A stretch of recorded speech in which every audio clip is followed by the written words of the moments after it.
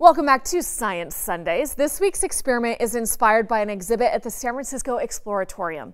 Unfortunately, that museum has to be temporarily closed due to the pandemic, but our friend Kristen Urquidez is here to bring their science of colored shadows right to your home.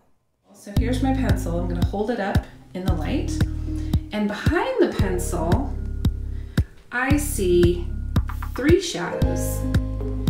And if I move the pencil closer, the shadows get closer together. And if I move it farther back, they get farther away.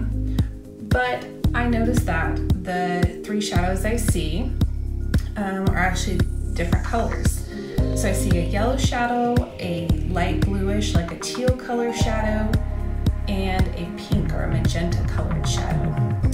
So it's really interesting because my experience being outside is some kind of dark colored shadow, but when my light source is not a white light, I'm actually able to make colored shadows, and the colors are different than the lights that are being projected onto my screen.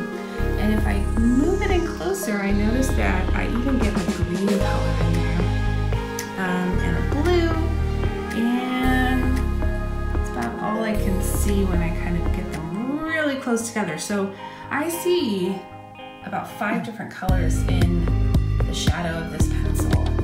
So this is a phenomenon known as colored shadows. So red and blue and green are kind of our base colors, but when you combine 2 or more of them, you end up with new colors.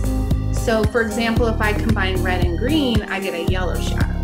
So if it's in the area where those 2 overlap, and I put something up in the middle that blocks the blue, you're going to see yellow.